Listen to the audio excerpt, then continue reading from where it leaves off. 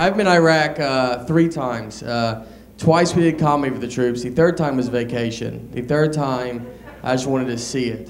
And it is nice. They have one tree. It's gorgeous. So you wait in line for that, and then you fight your way back to the plane. So it's like a hiking trip of sorts.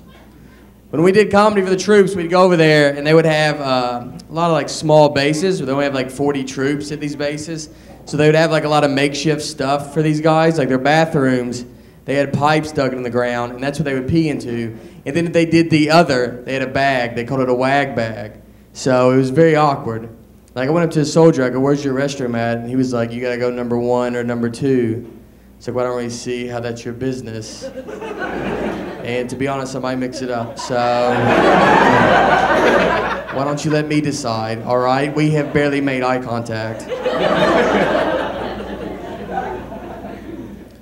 I got to go to Bahrain, too, which I learned was a country when I got there. I thought it was the guy we were meeting, and it was... When you go to Bahrain, you go and you stay on an army base, but there you can actually leave the base and go out to the city. So they tell you, they're like, look, if you go out there, it's safe, just don't draw attention to yourself. So they were like, don't wear American t-shirts. And I was like, all right, like that's fine, no American t-shirts. So what are you gonna do about the white on my skin? That's gonna be more of a problem. I don't want them to come up to me like, excuse me, are you Muslim? Southern Muslim, actually.